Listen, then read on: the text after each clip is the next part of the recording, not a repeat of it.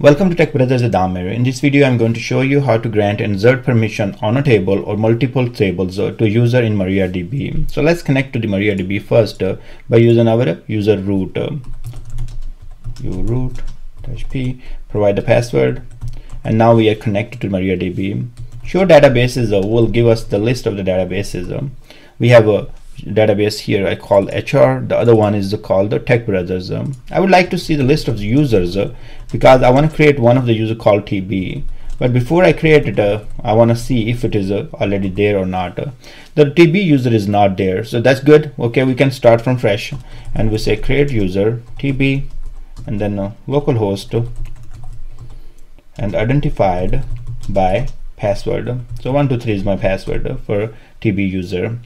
Okay, now we would like to provide permission on there is one table in HR database, and I would like to provide insert statement or insert the permission to user TB. So this is how I'm gonna go with that. So first of all, let's say use HR. So we see HR show tables. It will show us all the tables. There is only one table, show tables, and what happened here, we don't have any actually table, so we can go ahead and create a table. So create table, let's say we'll call it department and the ID integer, name dname. So let's say department name, what's your 100. So now the table is created, and we say show tables, and that should show us the department table. Great. Now to provide insert permission on this table, we'll say grant insert, and then we have to say hr.department and to who.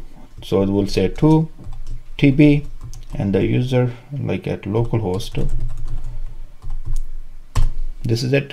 So you have error in okay, grant, fine. So we were supposed to say grant insert on, so that's the thing we missed. We missed on here. So we always say grant, then say insert, and then we say on, and then provide a table or list of tables here, and then we say to and username. We should be good now, and we can actually check the permissions are provided to HR and to TB user or not by using show grants and say grants for, and then we provide the user name here.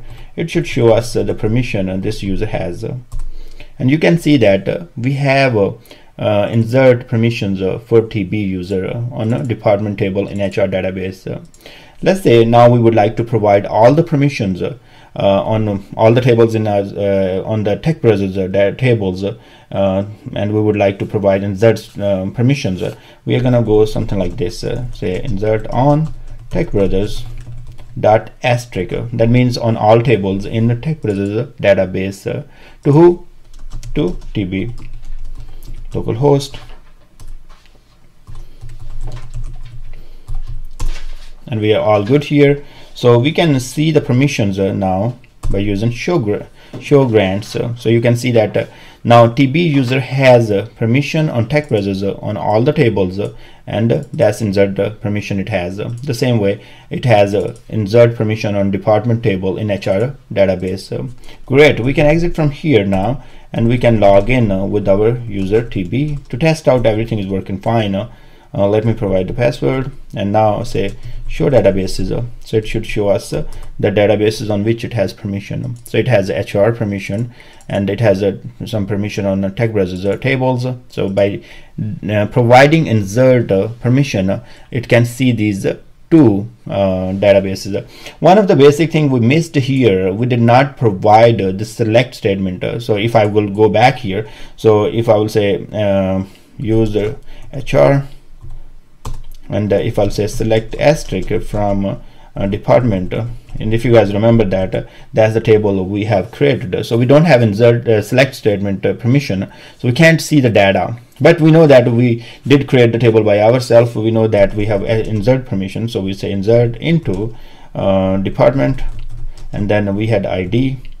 So and the department name, I'm going to go ahead and directly provide the values. So 1, and then I will say my first value. Okay, that should work. Now one row is affected. We cannot see the data because we do not have a permission. We did not provide select permission on HR.department table. So we exit from here, come back with our root user, so we can see if the data is inserted correctly, and we can also provide the select statement. Wrong password. Let me provide the right password here. And now if we say select asterisk from HR.department, and it should show us the data. Remember, this is the value we inserted in a department table by using our user TB. So that's the syntax is very easy. You're going to go ahead and say that's one of the statement you will use. You will say grant insert on, and then if it is single table, you will provide the database name dot data table name. If it is all tables in that database, you will say database dot asterisk, then you will say 2, and then you have to provide the user. Thanks very much for watching this video, and I hope you learned something out of this. I will see you guys in next video.